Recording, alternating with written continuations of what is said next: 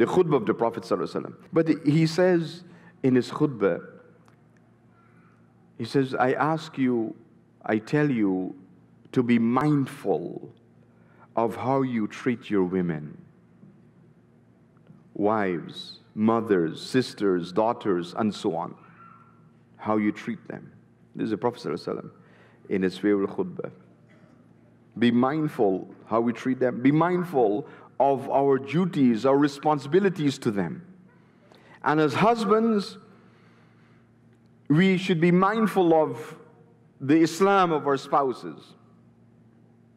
As fathers, we should be mindful of the Islam of our daughters. As sons, be mindful of the Islam of our mothers, our parents. Always strive to be the best you can be in your relationship with them. Allah subhanahu wa ta'ala reveals in the Qur'an, وَبِالْوَالِدَيْنِ إِحْسَانًا. Ihsan means perfection in our relationship, in our actions, what we do. So with respect to our women, the Prophet ﷺ is telling us, be mindful how we treat our women in his farewell khutbah.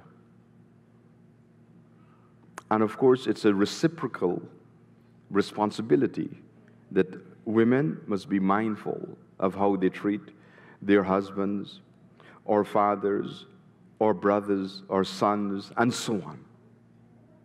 I want you to keep this khutbah of the Prophet ﷺ in your heart.